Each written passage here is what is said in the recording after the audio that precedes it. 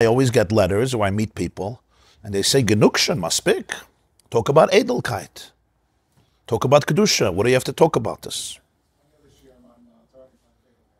So I say, Baruch Hashem, we have thousands and thousands of shiurim about beautiful topics, right?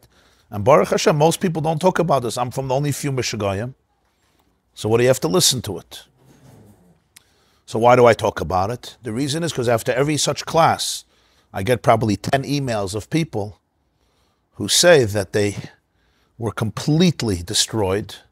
They wanted to take their lives. They were in a depression. And finally, they felt a little empathy and understanding of what they went through without telling them, shh, shh, their whole life. Shh. TheYeshiva.net. So everybody understood yesterday's class, I hope. Or if not understood, at least felt or experienced, which is better than understanding. Okay, so let's continue. We're up to page 64. Lamed Bais, column 2. Lamed Bais, Amid Bais. The line starts, Beis David, Shehu HaMishpacha HaYikara. 1, 2, 3, 4, 5, 6, 7, 8. 8 lines from the top. Beis Daled. You see, Malchei Beis David, Shehu HaMishpacha HaYikara, Shechafetz Hashem Behem, V'kama Nevi'im Yatzu Gamken Mimena. Talking about the story of Yehuda, Judah and Tamar, Yehuda and Tamar,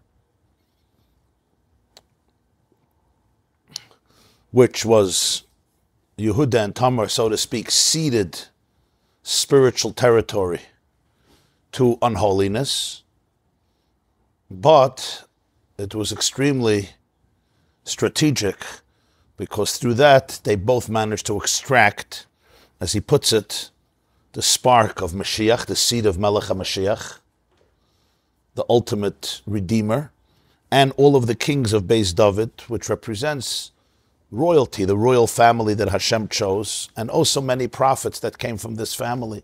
Because Yehuda and Tamar, they were the progenitors of the twins, Peretz and Zorach.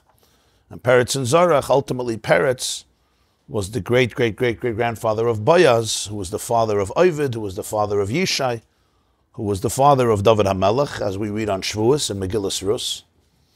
And thus the whole Malchus Beis David, all the way to Mashiach. And as the Rambam says, the halacha is Mashiach has to come, Mizera David U'Shleima. It's one of the criteria that Mashiach comes from the seed of David HaMelech and Shlomo HaMelech. It all comes from this flawed and blemished relationship between Yehuda and Tamar, which certainly was not conventional. It was not would have not been sanctioned by convention. To put it mildly, there was no shadchan involved. Quite to the other extreme, the way Tamar was presented herself, the way Yehuda engaged in it, the whole thing is problematic from a halachic and moral perspective. And how is it then possible that from such a relationship, from such a, what would seem unholy relationship, comes such goodness? So this is a classic example of this whole concept. That Tamar understood that it's precisely through this that she's going to be able to ultimately defeat the Klippa. It's precisely through this relationship that the Klippas came out and they weren't afraid of bringing out all their ammunition and all their energy and all their sparks. It seemed very, very promising. And in that process, they managed to, so to speak, lose the battle and win a war. Some people win the battle and lose the war because it looks like the battle is what's most important. But in this case, you lost your pawn, but you won the war. You lost your battle, but you won the long-term war. And this is a big theme in Kabbalah, that sometimes the greatest sparks of holiness come out in the most unexpected places. And it's not a mistake. It's precisely that way. And there's a few reasons for it. Number one, whenever there's intense goodness, the klipa surrounds it from all sides. Because it's like bees with honey. The bees go for the honey. Wherever there's more holiness, there's always a greater attraction of obstacles, of negativity, of toxicity. Right? If I want to rob, if I want to go rob, I'm not going to go to a beggar to rob. What am I going to find? A few $100s that he collected here in China's shul? If I really want to do it, I go to the bank. If I want to do it right. If I want to do it wrong, you go to the bank. That's where you go for the money, right? When Klippa wants to do it right, it doesn't go to a beggar. It goes to the source. That's why the Gemara says in Sukkah that Kol HaGadol Mechaverei Yitzrei Gadol. Somebody who's greater, the challenge is always greater. It's not just a mistake, or it's just he has more power, so you have to challenge him more. It's much deeper than that. That's exactly what's attracting it. It's exactly what's attracting it. Because there's so much light, there's going to be an equal amount of negativity that's drawn to it, because that's where you could feed from. That's where you could feed from. When the lions bring back a buffalo, right? Now the meal starts. A little bird, nobody's running to. This is going to feed them for weeks. Amachaya, this is where you run to. Such a carcass, there's good schayre if you can only defeat it.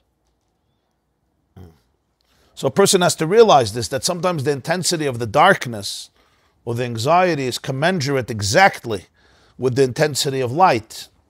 And the worst thing is to get entangled rather than separate, as we discussed in the previous classes. In order to get that light out, very often, the klippas are going to protect it so much. So there is a form of ceding territory, so to speak, in order to go into that space, and where they seem to be claiming you as a casualty, but ultimately, it's all to destroy them. There's an interesting, the Arizal writes that dafke blemished relationships, they'll put out these nitzutzos because they don't think anything is going to come out of it. It says in Chazal that Derech was married to a woman named Amasloi. And when she conceived Avraham, she was a nida. She was in the middle of her nida period. And her husband was Terach, who was no tzatzka. So what type of soul already is going to... So who came out? Avraham Avinu. The worst thing Avraham Avinu could have done is become entangled with his father's issues and mother's issues. The greatness of Avraham Avinu was that he knew who he was versus his parents. Don't take that for granted. Because a child generally wants to be close to you, want to be similar to your parents. You want to reflect your parents. That's good if you have parents like Yitzchak had. If you had parents like Avraham had, you have to be careful. What's you and what's your parents? It's not such a simple thing. Especially when the parents scream, "Kabbalah savicha v'esimecha." Terech was screaming that, right? What happened to respect? Respect. Respect your father. Respect your father. You can only respect your father if your father respects the real father. If your father becomes an avodah zarah, what are you going to respect? So there's a machlokes hapoiskim if a father is a rashav, there's a chi of kibudav. The Ramah paskins no. Some say yeah. But nobody holds that if a father is abusive to a child, there's a chiyuv of kibudav. You don't even have to respect your father with your money. It has to be with his money. So to respect your father with your health and with your life, there's no mitzvah like that. If a father did things to a child, Rahman al-Islam, I get a lot of emails about this. And then he tells the son, you have to respect me. If it's causing a person anxiety and stress and difficulties, they're not allowed to do it. It's pikuach nefesh. It's a very serious issue, this. Okay, but anyway, that's not our topic today.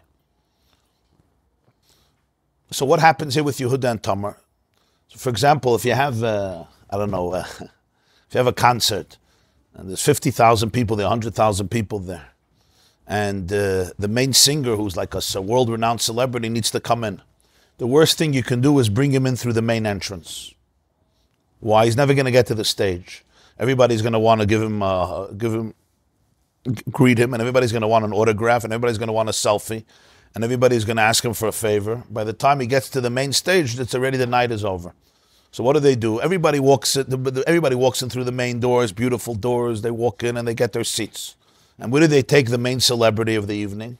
They usually take him through a back door. They take him through the boiler room. They take him through side doors, through basements, right? Then he has to crawl through rabbit holes. He has to slip on the kitchen because they just mopped it, so he slips and falls. He goes through the ugliest and weirdest entrances to get to the backstage. That's how it happens by most of these events. How you talking? The answer is there's no way to get him in. But you have to... The biggest netzutzas in the world don't come in through regular ways. They don't come in through conventional ways. If they go through conventional ways, there's too many things will stop them. They always come in through weird, strange ways. It says, Matzasi David Avdi. So the Medrash says, Matzasi, I found David. Where do you find him? What Mitzius? So he says, but Zdaim, I found him in Zdaim. Because Light was with his daughters, and from there came out Mayav. And Mayav was the grandfather of Rus, and Rus was the great-grandmother of David. So David, from one side, comes from Yehuda and Tamar, and then from the mommy side, he doesn't do any better.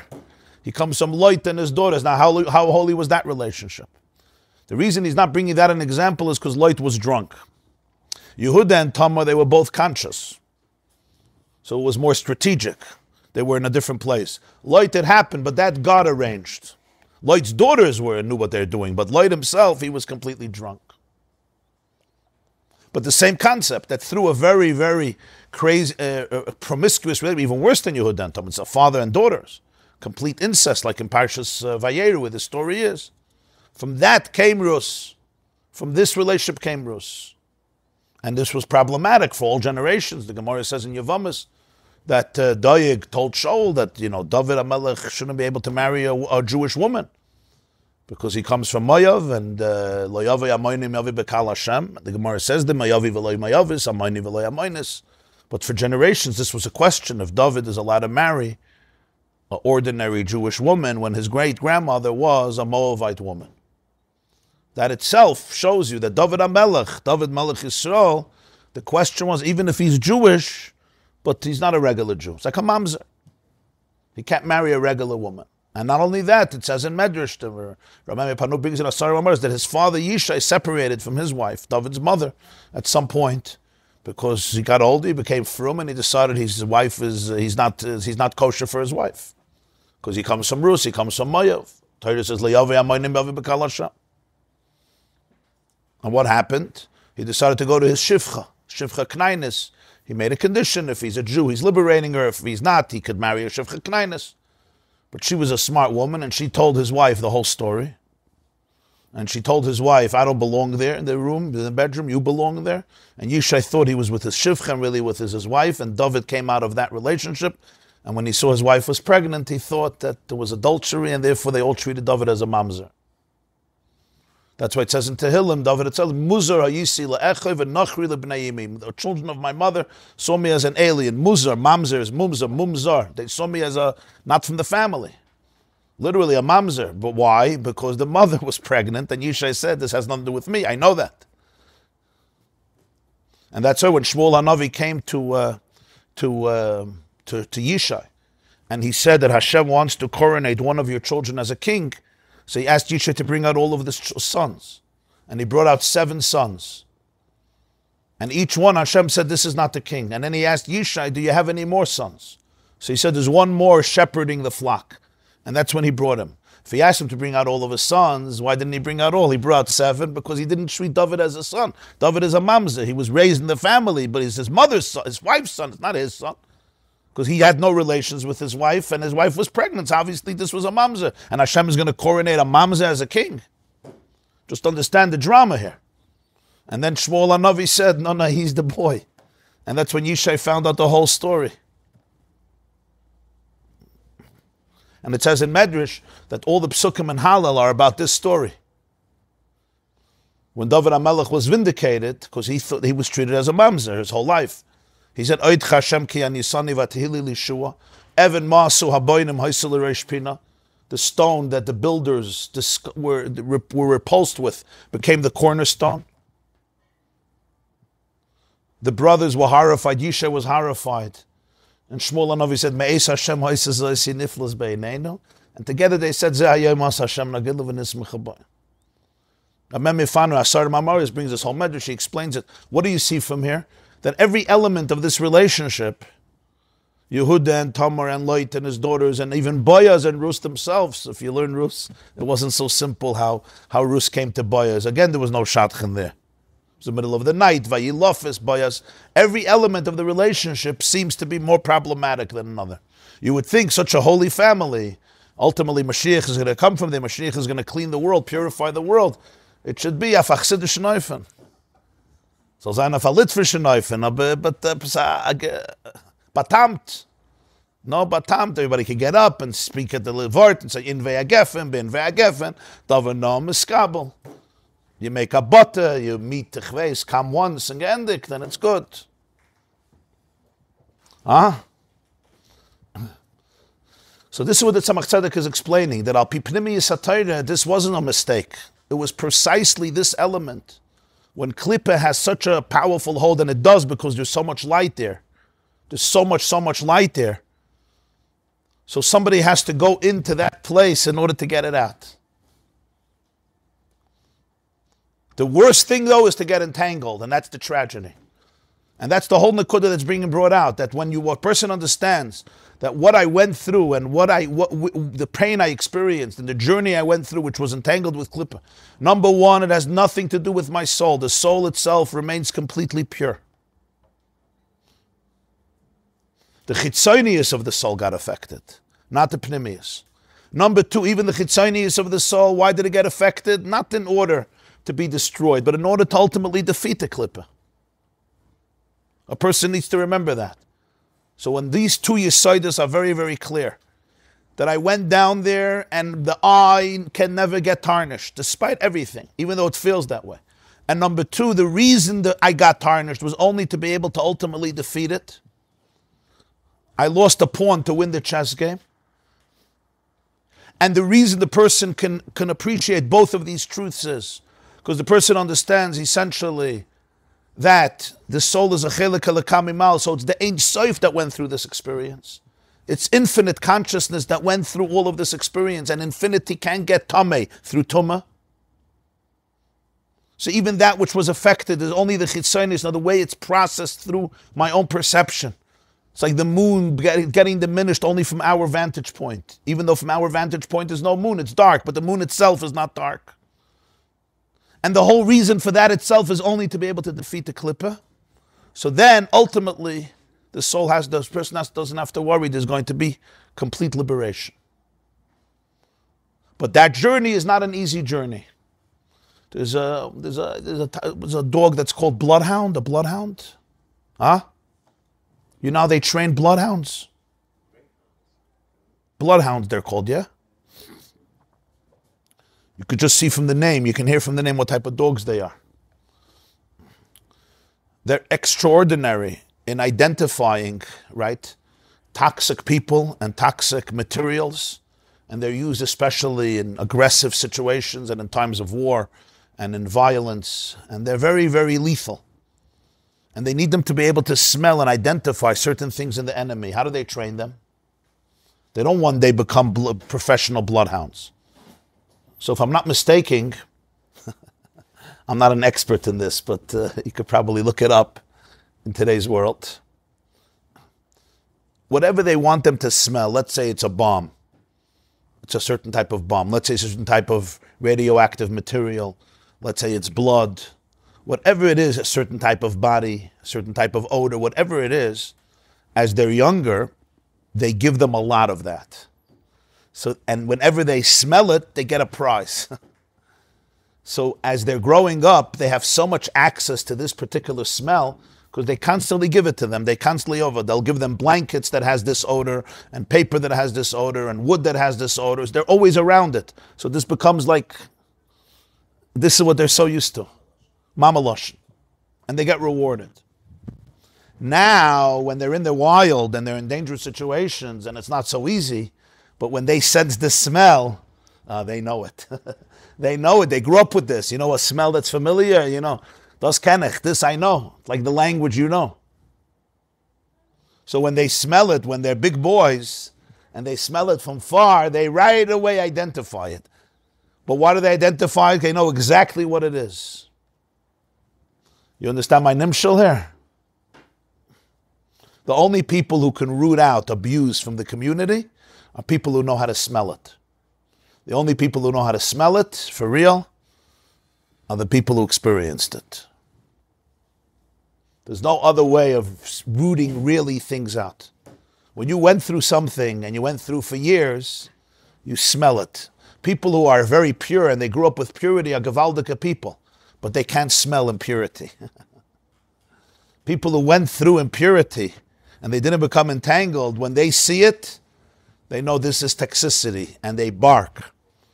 And that's what roots it out. So they had casualties. They had to go there. They had to go into that bloody place to know what it feels like.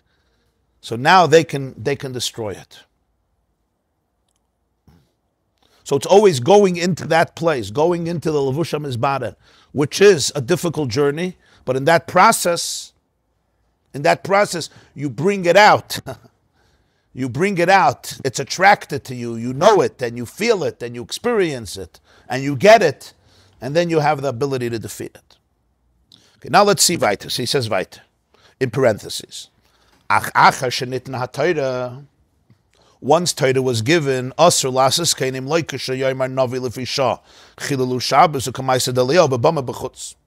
now making a qualification with Yehuda and Tamar. Does everybody come, and if they're in a situation where they see a Tamar, they say, you know what? I'm going to go in there. I'm going to cede my moral territory, and the Vaila, I'll be able to destroy the Klippa, just like Yehuda and Tamar. So he says, once the Torah was given, a person is not allowed to do this. There are situations that the Navi tells the Jew temporarily to be Mechal Shabbos, or like the Meister with Eliyahu Navi. Eliyahu Navi was makriv, a carbon outside of the Beis HaMikdash. In the story with Mount Carmel and Melachim, Yud Zayin, Melachim Bais, I think chapter Yud Zayin, the Torah of Kisisa, right? He does that whole contest between the 400 prophets of the Baal. You know the story. And he brought the 2 oxen outside. How are you allowed to be makriv outside of the Beis HaMikdash? It's called the Isser Shchutei Chutz. You're not allowed to. The answer is Eliyahu was a Navi. And the halacha by a Navi is a love to Shmo. And even if he tells you to violate the Torah temporarily, you have to listen to him. If he's already an established prophet. If he permanently changes a mitzvah, for example, he says Shabbos is not Shabbos anymore, it's Sunday, then you know he's a false Navi. Because then he's undermining the Torah of Moshe. And Moshe's prophecy is more greater than all, because Moshe's prophecy was seen by everybody. It's not hearsay. It wasn't one person who convinced us. All Jews were at Maimon Har Sinai. So the power of a Navi comes from Moshe. So if the Navi undermines Moshe, he loses his own power. But if the Navi doesn't change what Moshe said, but he says Hashem said that today we should be makriv a carbon outside, and he's an authenticated Navi from the past, you have to listen to him. The same is true if he says to be Mechal Shabbos, just this Shabbos. Besides, if he says Avodah Zarah, then you never listen to him, then you know he's an Navi Shakar. So there are those situations of a Navi. That's the halacha, love to Shmo, and even if the Rambam in Hilchos Yesod Torah explains this at length, Perek Zayin, Perek Ches, Perek Tes. A love to Shmo, and in Parshas Re'eh. Esther? Right. To go into Achashverosh, you say. So he says, so that can also be after Matan Torah. But those are unique situations. A person on his own to go say, I'm going to go be Mechal Shabbos, I'm going to go eat treif, I'm going to go to Tamar, I'm going to go to situations like Tamar, because I have this strategy. If I'm put into a situation, I'm put into a situation. To go create that situation, for this you have to have a vision that after Matan Torah we don't have, and we can't have, and we're not supposed to have. Shu Gamkin al Derech Hanal. And what's this idea of Eliyahu saying to be makriv outside? It's the same idea. Shemanichim k'tzas b'shvil revach harbe. You surrender some in order for a lot of profit. Just like when a person invests. You're giving up money, and maybe for 5 or 10 or 20 years. And this money you could have used. But you're imagining and hoping that this money that you're losing, you're manichim k'tzas. But b'shvil revach harbe, the profits are amazing. So to be makriv a carbon outside of the Beis HaMikdash is not a simple thing. In other circumstances, it would be an aveira. It would be a sin. What does it mean, a sin? A sin means that it is something that belongs to Klippa. The Klippa wins. So it's like in the casualties of war that you sent your own troops to be defeated by the enemy. That's what happened. But Eliyahu Hanavi or similar situations understood that this is exactly what's necessary in order to bring out the clip and then defeat it. V'zeu soid Shabbos tchuya v'loy hutra.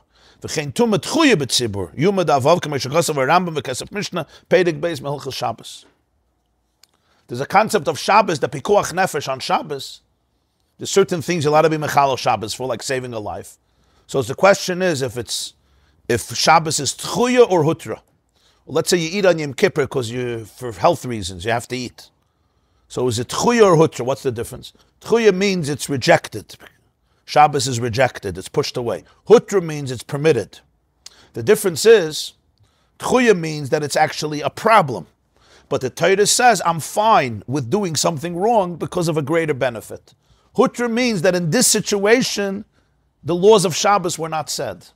Do you say that when it comes to Pikuach Nefesh, when somebody goes to Hatzalah to save a person's life, the laws of Shabbos were not given in this situation? In other words, for the Hatzalah person, it's like Thursday.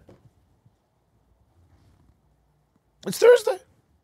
Or you say, no, it's Shabbos, and you're not allowed to. But the Torah says, even though it's a problem, I'm telling you, do it, because saving a life is more important. A doctor amputates, chas v'shalom, a part of a person's body, right? He's not going to say it's not a problem. It's a big problem, but it's worth it to save the life. Unlike the other doctor who said the surgery was successful and the patient died. Better should it be successful and the patient should live. So that's the difference in halacha of tchuya or hutra. Hutra means it's a chatchila, not an issue. Tchuya means it's an issue, but there's a bigger issue. So the bigger issue overrides this. So he says, you see that the Poiskim, the Kesef Mishnah, the Rambam, they speak about, the Rambam says, Tchuya Shabbos, Eitzel Sakanas Nefashos, and Hilchah Shabbos Perek Bais. Because Al Pipnimi Yisatayda, that's the Nekud. It's not, Hutra means there was no issue. You didn't give in to Klippa. Tchuya means, no, there was an issue. The Klippa got something here. But the victory is much more powerful. You lost a pawn. It's not like you didn't lose a pawn. You lost a pawn like in the marshal of the war. I went into a place where there were casualties. But because of that, the enemy came out en masse, and now into an open field, and I can destroy it. That's the Nekudah here. This explains the words of the Zohar that we started with. Katsiyah Ispagim. When the moon was blemished, Bahu Sitra de Chivya Bisha, in that element of Chivya Bisha, of the negativity of the snake, this is the idea that the Chitzoinim, the external forces, could nurture from her. When you allow yourself to be struck by the klippah, by the enemy, you allow yourself. That's pshat, the moon got blemished. The moon got blemished as a metaphor for this element when I go into those places where I can be struck, I can be hurt. Kediksiv, on this the pasuk says in Koheles, Perek Ches, Eis asher sholat ha'adam ba'adam l'rala. It's a fascinating pasuk in the Koheles. There comes a time when the Adam rules over the Adam for his own detriment. What does this mean? Literally, it means sometimes when you're ruling over somebody else, it's not so simple, it's going to bring you down. For example, in occupation, sometimes a government takes over another country. They think, oh, we have all this power. And then you realize you don't know what to do with it. The people hate you. Every Sunday and Thursday, there's a guerrilla war against you. You can't feed the people. Suddenly, all the resources you thought you got are all for your detriment. You have to run a country. You have to know how to occupation is not a simple thing. You think you're going to rule over somebody else. L'rala, it comes to your detriment. L'rala, to rule over somebody else is not a simple thing. The Arizal explains that this pasuk is saying something very deep about history.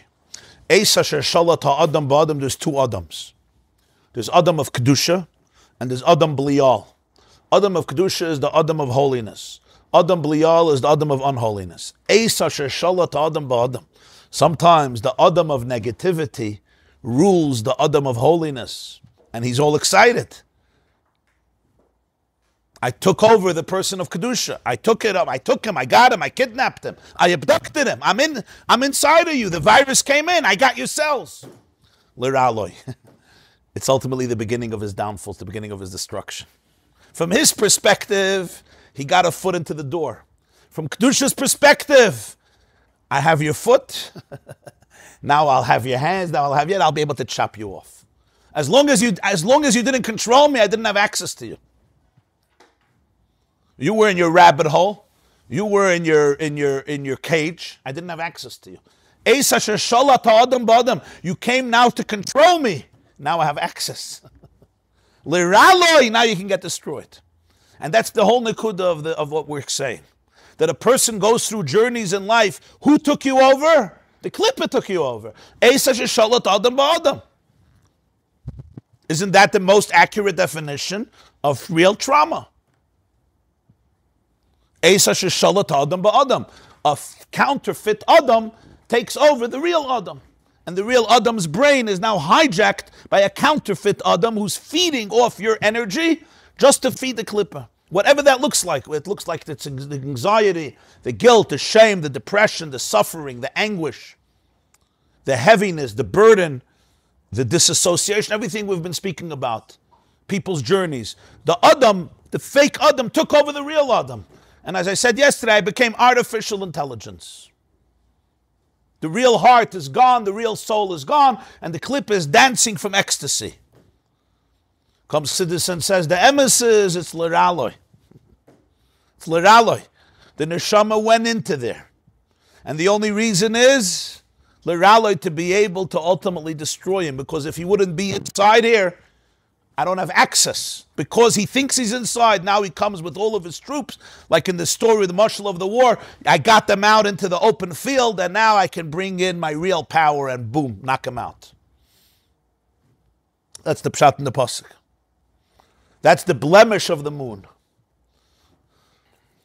And based on this, last night, I had an epiphany. It may be correct, it may be incorrect, but I'll share it. I wondered already for years what happened in our generation that so many people have been abused. It's unfathomable. Relatively, we live in one of the best generations of Jewish history, with prosperity and freedom that our great-grandparents couldn't even dream of. I speak to Shimon Russell, Rabbi Shimon Russell, and he tells me he saw 10,000 teenagers. He says 1 in 4 or 5 Jewish kids in the religious Jewish community before puberty have gone through a traumatic sexual experience. Whatever that means. 1 in 4 or 5, and I say, are you being a little dramatic? He says, no, to the other extreme. I speak to Avi Fishoff, who has dealt with thousands of hundreds and thousands of families and kids. And he tells me sometimes it's more than 1 in 4 or 5. But even if you want to say that whoever deals with it gives crazy numbers, both by boys and by girls. By girls maybe even a little more. So in the secular world it exists, in the non-Jewish world it exists, but exists in the whole Orthodox Jewish world. And you're talking about 1 in 4, 1 in 5. But even if you want to say it's all an exaggeration, which it's not, it's also 1 in 10. So so 1 in 10 people sitting here in this room. So maybe you could say that this class is different because it attracts. People think it attracts. Fine. But you go in here to any of the tents, so it's 1 in 10. You're talking about mind-staggering numbers. So on one level, it demonstrates how unwell we are. We're unwell. The world is unwell. We have beautiful gadgets. We have beautiful homes. We have lots of food. We make beautiful kiddushim and bar mitzvahs and weddings. It used to be Donald Trump and another 2 people in the world flew private planes, and today in Tom's River and in Monsey and in Borough Park, you could find Baruch Hashem, Groise Minyanim von Yidden that won't go not on commercial airplanes, they only go on private airplanes. So you're talking about unbelievable progress in so many ways. And yet on another level, there's toxicity and illness and unwellness and impurity and tumah that is very, very deep. So that's one part of it. But my epiphany was that there's another part of it. This is a generation of healing. It's a generation before the Geula. Everything has to be cleansed. So I don't think it's a random tragedy and mistake. It's horrible, but it's not random. It's horrible and horrific, but it's not purposeless. It's not meaningless. the bloodhounds can only defeat the enemy because they know the smell of blood. They know what it feels like. The ultimate tumah, the ultimate klippa gets destroyed by those who were affected by it. By those who their souls went into those places. Their souls recognize it. Their souls know what it feels like. Their souls know what it smells like. Our healing is not going to come from denying it. Our healing comes from when we can all realize that it was your soul, which is infinite, which is divine, that went through this journey. And the soul was chosen for it. It wasn't a random tragedy that you're a loser. Like Yosef HaTzadik, the soul was chosen to go there. And it was chosen to go there for one reason. It was trusted that it can take on these experiences and take on this pain and not only not be defeated by it, but ultimately use it as a springboard to uproot and weed out all the impurity, toxicity, illness, unholiness, sickness, brokenness, lie, deception, cruelty, especially when it's in the name of Judaism and God and camouflaged by people who are supposedly religious.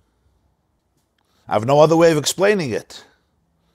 I get an email, I get a few emails, at least every day, at least a few emails. Sometimes it could be 5, it could be 10, it could be 50. But every week, dozens and dozens and dozens of emails with not the same story, but he has another story. Baruch Hashem, imagination of klippa is very fertile. Everybody has another story, but it's like, so it's like Ein Sof. It's not Ein Sof, because only one Ein Sof, but it seems like it's Ein Sof. It's like endless. And wherever it is, this is from Yerushalayim, and this is from Bnei Brak, and this is from Golders Green, and this is from Stamford Hill, this is from Lakewood, and this is from Monsey, this is from Kranai, Baruch Hashem, it's everybody. It's not like you could say, oh, this community is a very healthy, they got it right. Somehow nobody got it right.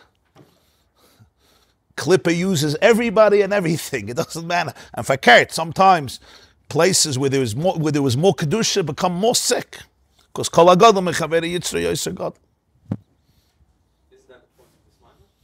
That's the point of this mimer.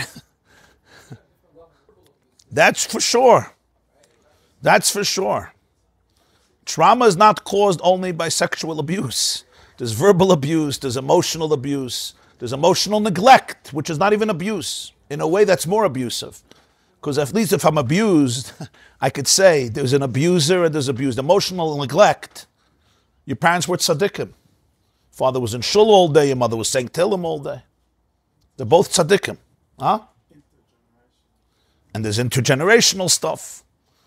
And epigenetics. Yeah, and there's bullying, and there's emotional neglect. And there's so many different experiences. And then there's what's called developmental trauma. A person sits in a school for 10 years and feels like a failure. Even though the principal is nice and the teacher is nice. And at the end of the year, he gets a plaque for Midas Tovas. I heard from Dr. David Pelkowitz, a psychologist and teacher of psychology in YU.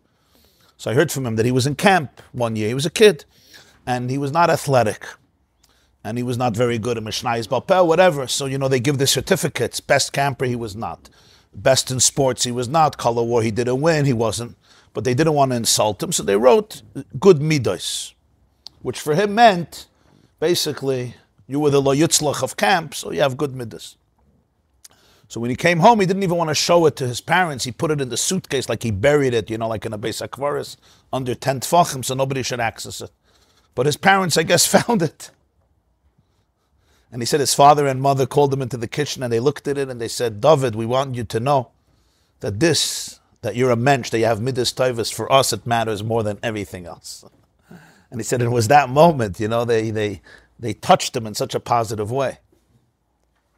So a person sits for 10 years, if I'm sitting in a school for 10 years, or even for 5 years, think about yourself. Adults, yeah? You're not kids, nobody forces you. If you sit at a shiur every single day for 8 hours, and 99% of it you don't get, or doesn't interest you, what are you going to feel like after a while? And you're forced to be there. What are you going to feel like? Huh? You're going to say, I'm a loser, even though they tell you have good midas and you're a cute kid and you're going to get a lollipop and you'll get a milkshake once in a while. But ultimately, you know, and even if they say you're trying hard, but then you feel like a loser. So nobody abused anybody. These are things we have to be sensitive to. What I'm bringing out here, though, is another point, and that is abuse of sometimes such profound, explicit impurity and disgustingness that it's almost unfathomable. And it's not that it's most people, but you can have one monster who affects so many people. And sometimes hurt people can hurt other people. Very often not. They work on themselves. But often hurt people hurt people. When somebody has experienced pre-puberty, certain things, when they develop puberty, a lot of challenges set in.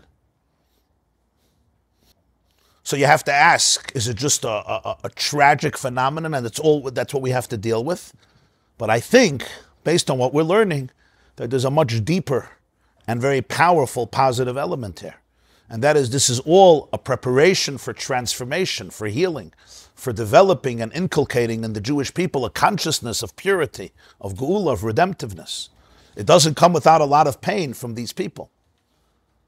But that pain, essentially, is the blemish of the moon, allowing itself to be controlled by Adam Blial L'Raloi, to take him down.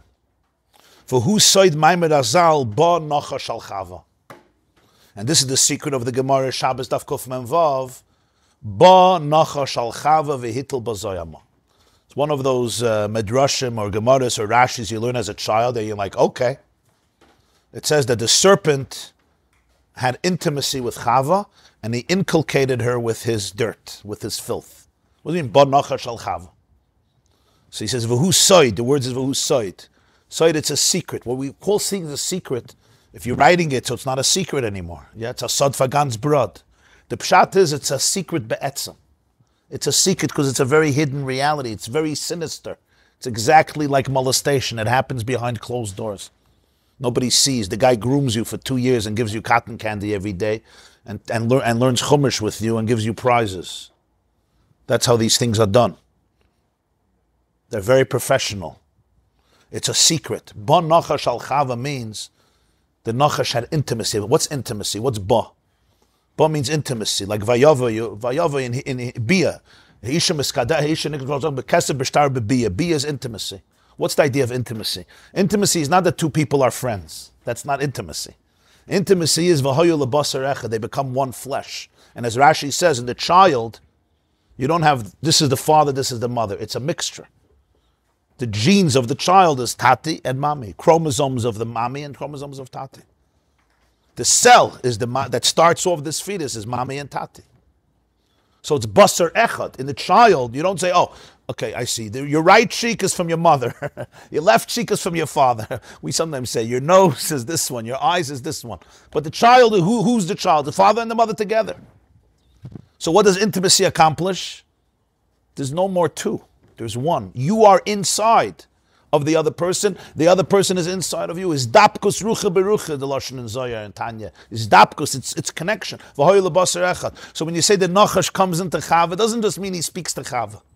Intimacy of Nachash with Chava means at some point Chava doesn't know who she is and who the snake is. Verstehst? That's what happens. If the snake gives me advice and I could say this is the snake speaking, then I'm good. Ba nachash al Chava means it's intimate. The nachash now becomes part of Chava. When you're married to somebody, yeah, you're part of that person. Hopefully it's a very good thing if it's not a snake. If it's a snake. My sister-in-law told me, says years ago, she went for Kabbalah classes, this is the early 80s. So there was an old woman, like one of these who get teaching, so she gets up to the girls, and she says, girls, I'm going to be honest with you, okay? A certain percentage of you will realize you ended up with a lemon. That was the opening to her Kabbalah classes. Boom. You're not going to have to wait 20 years. I'm telling you right now. Some of you will realize you ended up with a lemon. And others with an esrog. Now you have to figure out who's the lemon, who's the esrog, right?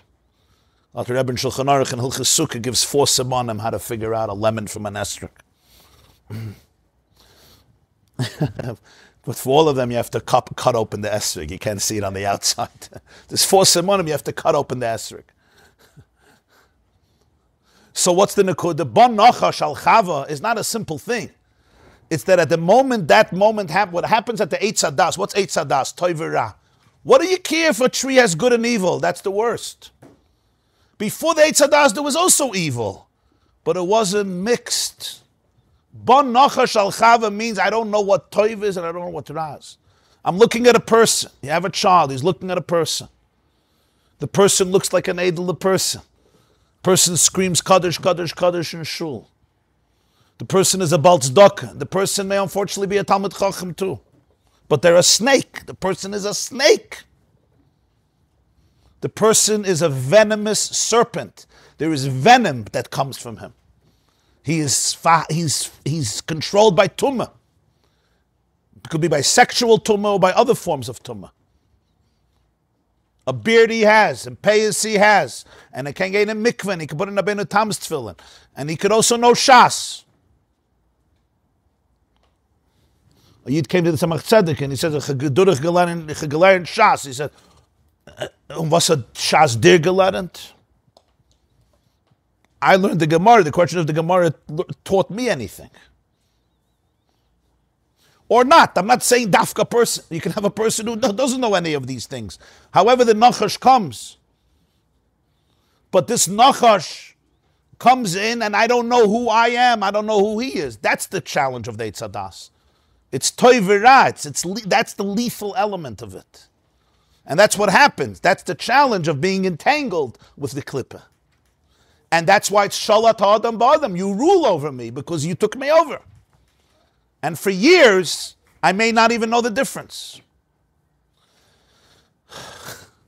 This is intense stuff.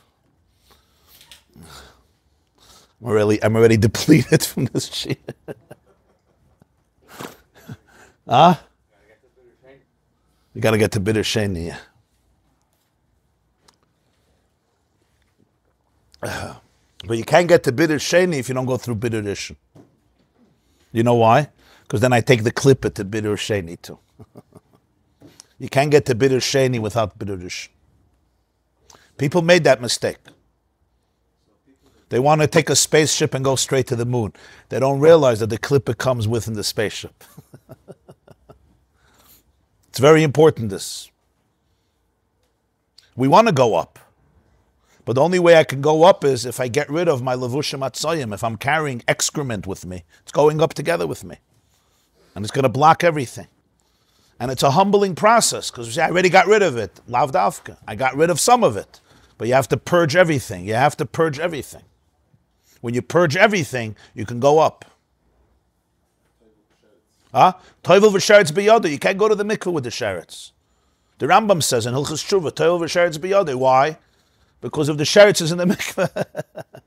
I'm in the mikveh. It's a beautiful place. But the sheretz doesn't let me become pure. So that's the whole idea here. So there's a shalat ha'adam, and I have to acknowledge that adam took control over me. But don't think for a moment that your core was compromised. Your soul was not sold. Your soul was sent. And the reason it was sent is because of its power, because of its courage. What do you say to Avram? Shame, yeah. One of the most sinister forms of klippah is shame. And it's so sinister because it uses kedusha, because shame is a good thing. We say the Jewish people are baishanim, rachmanim, goim lechasadim. You have busha, you blush, you're shy, you're sensitive. Yeah, in a way, yeah, it's good. The busha is so baishanim. It's the opposite of aspanim legehenim, of chutzpah and audacity and aggressive brazenness. Sometimes I have this shame. Yeah. Listen, there's a lot of people who get upset at me for talking about this openly, including in today's class. I don't think people sitting here, because you keep on coming back, so apparently you're not too appalled. But there's people, I always get letters, or I meet people, and they say, Genukshan, maspik. Talk about Edelkeit. Talk about Kedusha. What do you have to talk about this? So I say, Baruch Hashem, we have thousands and thousands of shiurim about beautiful topics, right? And Baruch Hashem, most people don't talk about this. I'm from the only few Mishagayim. So what do you have to listen to it? So why do I talk about it? The reason is because after every such class, I get probably 10 emails of people who say that they were completely destroyed. They wanted to take their lives. They were in a depression. And finally, they felt a little empathy and understanding of what they went through without telling them, shh, shh, their whole life. Shh. Who tells them shh? Themselves. They're their worst enemies. Shh, shh. Because that's what the abuser did. That's the worst part of it. After everything that happened, I'm alone in the world. You know, Bessel van der Kolk told me, he says, trauma is not what happened. Trauma is what's happening right now. Trauma is not the event. Trauma is the loneliness that was created. It's what I told myself as a result of the event. Somebody can go through events. If they had a mother or a father or somebody else to really be there with them, I'm not going to say they're not experiencing pain, but they're in a completely different situation. It's the loneliness. I'm completely lonely, and there the shame feeds into that loneliness. You're going to say a word, everybody's going to look at you, and they'll throw you on the tracks of the train. Your family will be ruined forever. So what happens to that? So the result of that is devastating. We have to speak up. Everybody has to speak up. I told you, people who experience this, they smell it. They know right away. But we don't have a culture where people can speak. People have to speak about this. There's therapy, but there's also to be enlightened, to be aware, to be educated, to communicate on this level, to educate children what's right and wrong, to empower children, to empower teenagers, and to stop making people feel that they're the only crazy people in the whole New York City. Even though what they're feeling, there's millions of people feeling. To be able for them to be able to share, for them to be able to express themselves. We don't have to be afraid of talking about truth, authenticity. A Judaism that can't face truth is not worth anything. If all of Judaism, if what Judaism needs to survive is to cover up what's happening, then it's not worth it. If this is what God amounts to, that you have to cover up truth, then what type of God is it? So it's another Avodah Zarah we're worshiping. So what do we have to call? So we should call ourselves what we are. Hashem Elokim Emes, Chosamish LaKadosh Baruch Hu Emes. If Yiddishkeit doesn't amount to truth, if for Yiddishkeit to survive, we have to cover up corruption, abuse, lies, deception, right? Impurity, it's not worth anything. I can go to the Catholic Church. They also know how to cover up things. I can go to others who know how to cover up things. So what 4,000 years of Yiddishkeit amounts to, that you're not allowed to speak about what's going on. I can't understand that. Well, here everybody speaks, they don't have to email. But I'm not pessimistic, I'm very optimistic. Because I think that what we're learning here is the source of all healing, and it's the truth. You see, truth is more powerful than lies. Emes prevails. Emes may eretz titzmach. It may be buried deep in the ground, but it comes out. Reality always prevails. That's its nature. It's real. If it's real, it prevails. Fakeness is powerful, but not really powerful because it has no substance. So truth will prevail. And truth is prevailing because truth is real. You could scream, you could ban, you could put truth in chedim, you could tell people don't listen to it, you could say it's the worst thing that ever happened, but it's true. You know the word from the Kotzker Rebbe? It's a gewaldige word. It says in Medrash Rabbi, in Bereshis, Amid Simen, Parshas, that when Hashem created the world, there were teams, right? Emes said, don't create the world. Emes Amra Al Yibari. Truth told Hashem, don't create the world, because this world is filled with lies. So truth said, don't create the world. How did it know before the world was? It knew. It smelled. Emes smelled it.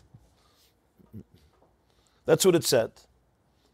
Shalom said, peace said, don't create the world. They're all going to fight. Chesed said, yeah, they're going to do a lot of chesed, create the world. And Tzedek said they're going to do tzedakah, create the world. So what do? You have 2 against 2. So the Medrash says, Natal emes v'shlich al haaretz. Hashem took emes and he threw it away. So now it's 2 against 1. Tzedek and Chesed against Shalom. Fine, 2 against 1. Achirab lahatas. He threw away the emes. Emes merits titzmach. Emes merits titzmach. That's what the Medrash says. It's a difficult Medrash to understand. So the Katz Kosker Rebbe said, I don't understand. Why did he throw away emes? Why didn't he throw away Shalom? So he says, because if emes is here, I don't care how many opinions are against it. It's going to remain true. You understand? You can have one opinion of emes and 1 billion opinions against it. Who's going to win? The one opinion. That's the nature of truth. Achrei rabim lahatas means, people think achrei rabim lahatas means you follow the majority. You follow the majority when both views have truth in them, and you have to know which one is halacha l'maisa. Achrei rabim lahatas doesn't mean when you have many opinions that are full of it, and one opinion of course, not achrei rabim lahatas.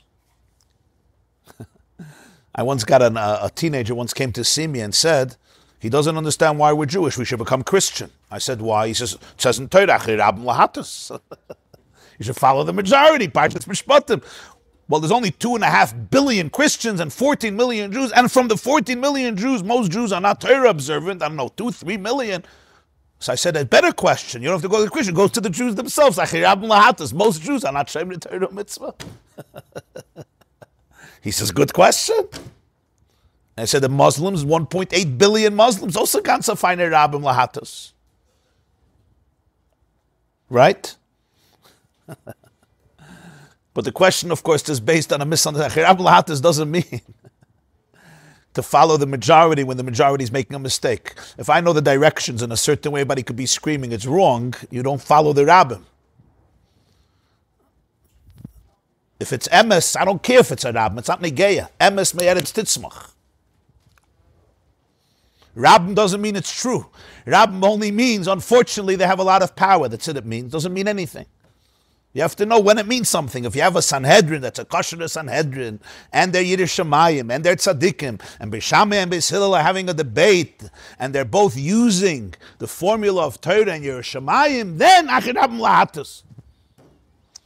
If you have a bunch of criminals or a bunch of ignorant people who are clueless and not interested in knowing and not knowing anything, what's Achid Rabbim Lahatus? Make sense what I'm saying? Does the majority agree with me?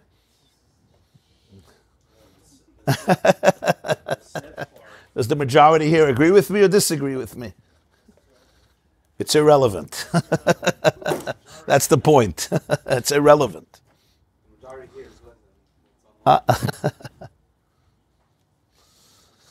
Listen, when you hear truth, you know it, right? Unless you're very sick, when you hear truth, you know it.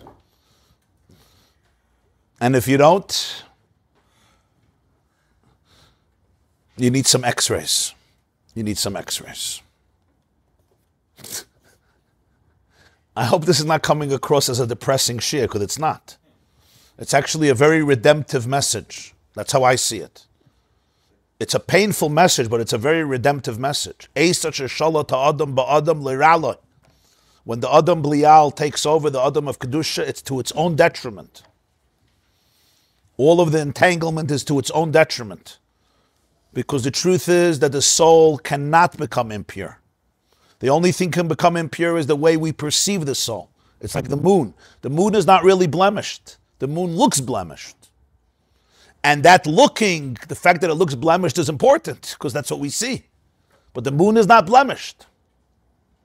The neshama is never blemished, because klipa can't blemish the neshama. What's blemished is the way we experience the soul.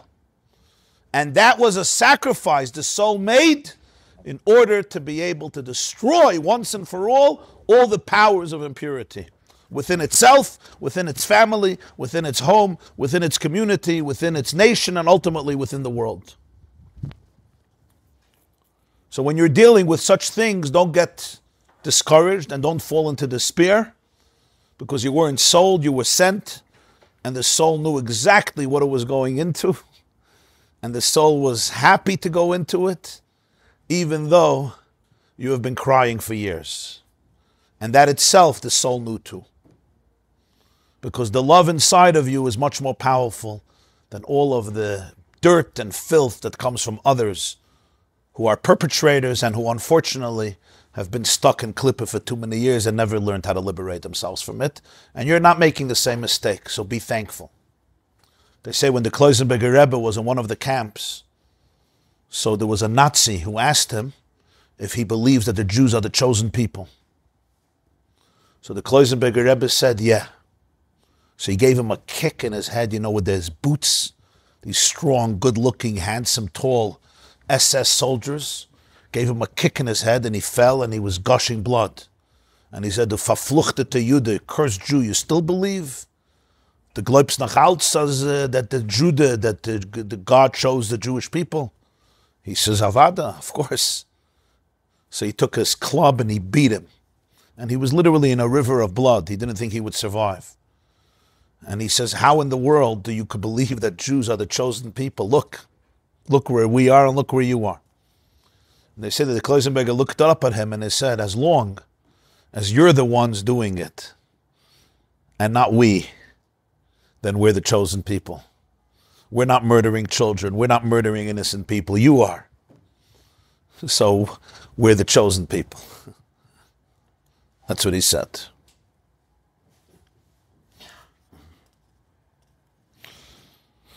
There was a Yid, he taught in Mount Kisco by the Mechaber Weissmandel in Mount Kisco, Nitra Yeshiva. His name was Reb David First. Reb David First, Zecher Levracha. He was in Auschwitz. He once said something incredible. This is only the Nazis. A Nazi came in, an SS commander came into the barrack, and he said, I'm blind on one eye. One eye is real, one eye is fake. If anyone could identify which eye is real and which eye is fake, which eye I could see from and which eye I can't, there's a whole pot of food. You put in a whole pot of food, you get the pot of food. But if you make a mistake, I shoot you on the spot. Now, it's hard for us to understand what hunger means. But you're talking about people who were hungry 24/7, and all you could, when you imagine you have Yom Kippur 3 days in a row, all you think about all day is what? Food, water. No water, no food. You were given a drop of a little bit of food, you couldn't survive on it. So it takes away your humanness. We could talk about all these sophisticated things only because there's food.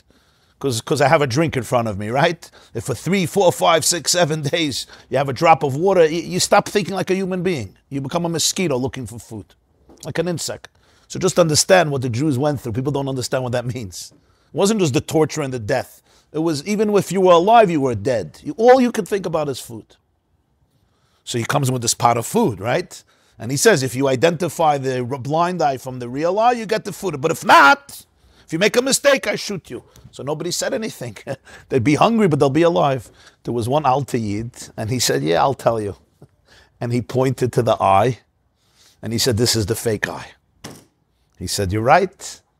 He gives him the food. He says, but how did you know? Reb David First was there. You know what this Jew answered? You have to be astonished.